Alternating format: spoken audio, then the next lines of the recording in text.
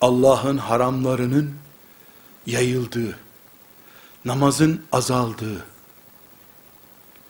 orucun laubalileştirildiği, haccın din seyahati haline getirildiği, umrenin din turizmi olarak algılandığı bir dünyada develerin peşinde koşan çobanlar olduk.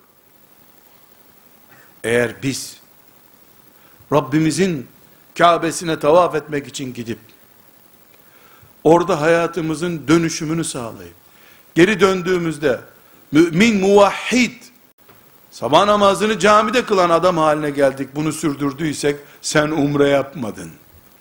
Sen bypass oldun, tertemiz bir mümin olarak geldin demektir. Din turizmi yapmadın sen. Resulullah sallallahu aleyhi ve sellemin en büyük ibadet dediği şeylerden birini yaptın. Ne mutlu sana. Bu ayrımı yapalım kardeşlerim. Deve çobanı değiliz, müminiz biz. Derdimiz develerimiz değildir, Kabe'mizdir. Kur'an'ımızdır Allah'ın izniyle. Şeriatımızdır.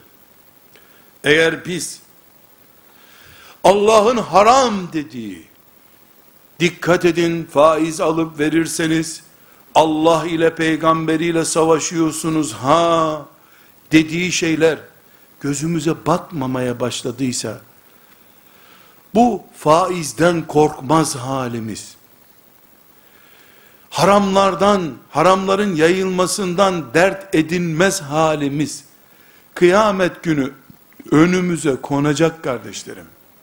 Ne yapacağız o zaman? Ne yapacağız o zaman? Bunu şimdi düşünmeyeceğiz de ne zaman düşüneceğiz?